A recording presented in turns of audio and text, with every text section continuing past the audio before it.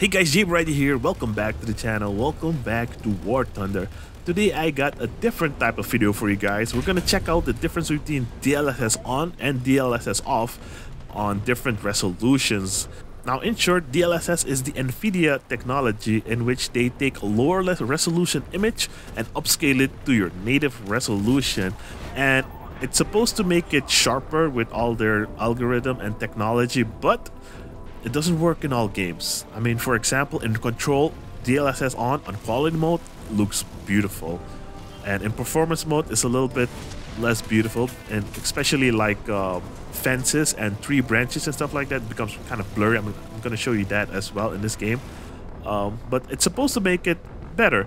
And in War Thunder, since War Thunder is an older game, I have a feeling like back in 2012 when they were making the game, making the textures and stuff like that, they probably already used lower resolution images and then upscaled it to make it like a 1080p image or something.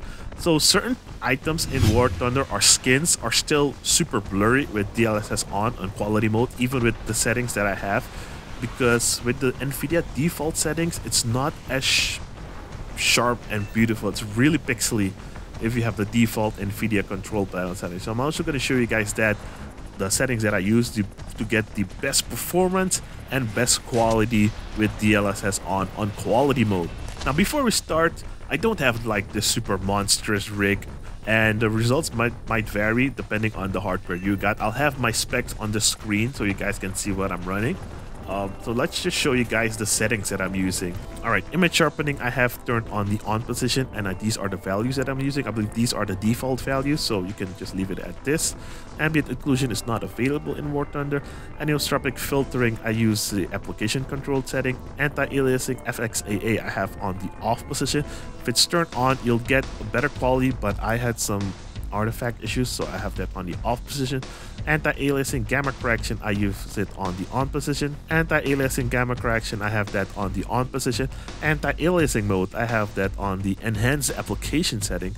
Anti-aliasing setting, I have that on 8 times.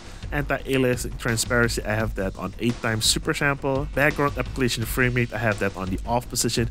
CUDA GPUs, I have that on the all position. Low latency mode, I have that on ultra. Max frame rate, I have that on the off position. Monitor technology, I do have a G-Sync monitor, so it's on the G-Sync monitor. Multi-frame sampled AA MFAA, I have that on the on position. OpenGL rendering GPU, I have that on the graphics card that I got. Power management mode, this is one of the most important ones. I have that on the maximum performance. You always want to have it on the maximum performance mode. Preferred refresh rate, I have that on the highest available. Shader cache, I have that on the on position. Texture filtering anisotropic sample optimization, I have that on the off position. Texture filtering negative LOD bias, I have that on clamp. Texture filtering quality, I have that on quality mode.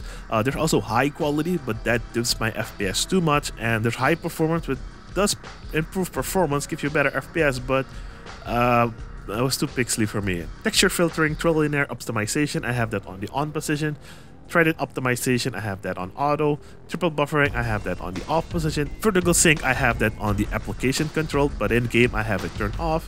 Virtual reality pre-rendered frame, I have that on the 1 setting. So those are the settings I use for War Thunder. I would not recommend applying these settings to the global settings menu, because it will impact your computer and performance in different apps like a lot. I can't even run Photoshop with these settings that I have right here, but War Thunder runs fine, and it's actually a lot better. Alright, now let's hop back in game.